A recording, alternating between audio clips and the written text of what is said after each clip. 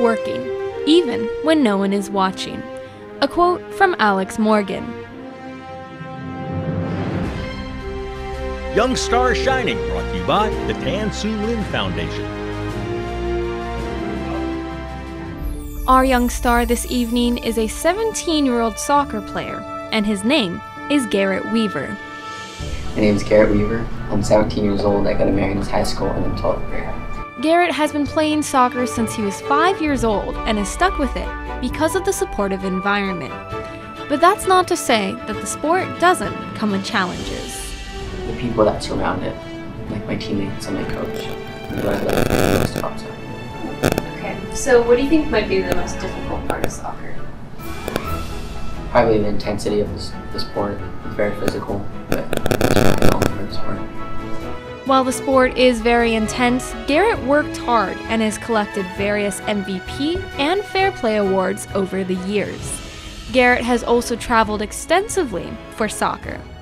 I've traveled a couple times, so like 3 different places, Guam, Indonesia, and Philippines. A few for training camps and 1 for a tournament. Garrett also enjoys the opportunities to give back through soccer. I really like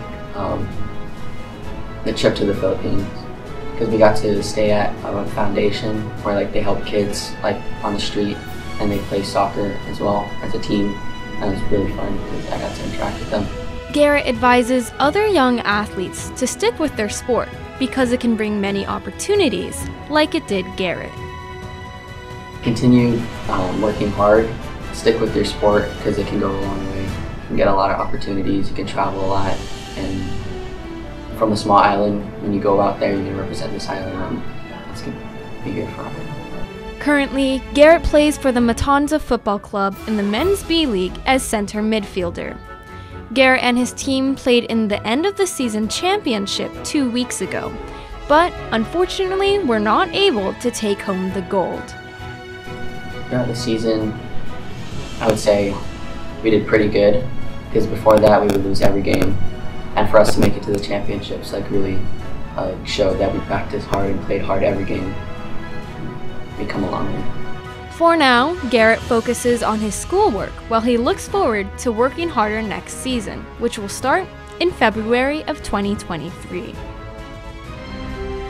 Young Star Shining, brought to you by the Tan Siu Lin Foundation.